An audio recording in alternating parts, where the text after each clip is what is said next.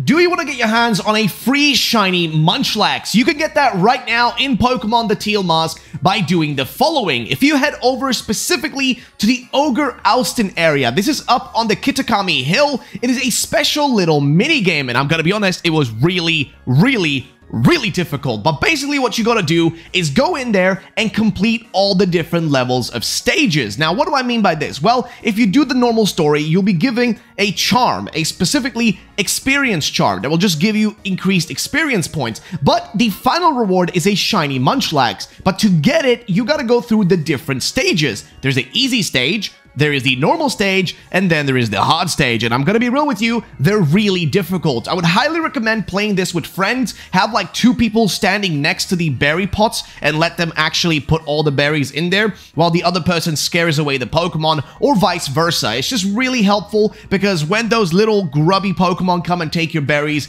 it's really difficult. But all you really need to do is complete all those stages. You gotta do easy, normal, and of course hard. Once you've completed these, you'll be given a free Shiny Munchlax, and it even comes with a special mark that makes it stand out. So if you want to get your hands on a free one, go do it right now.